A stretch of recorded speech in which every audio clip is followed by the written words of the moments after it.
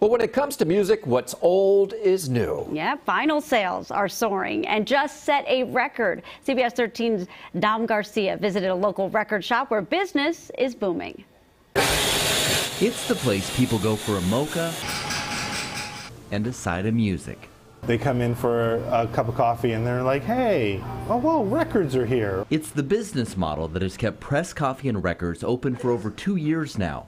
And for owner Dean Barduca, the timing couldn't be better. Music is what brings us together. Specifically vinyl. Believe it or not, old records just set a record. According to a report from the Recording Industry Association of America, for the first time in 3 decades, records outsold CDs in the number of units.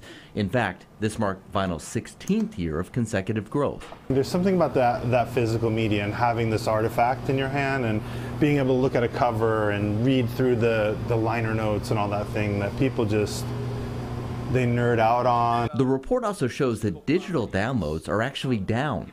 Dean says it's not just having something you can touch, but the experience you can share with others. For me, it was always about, not about the records themselves, but about what records do to people and how people gather around music and records. And so it's become a really cool little community of people. And when that community needs a pick-me-up, whether it's jazz or Java, Pressed is the place for them.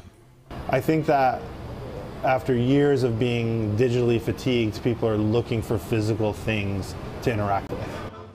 Yeah, those are pretty cool. 41 million vinyl albums were sold last year compared to 33 million CDs.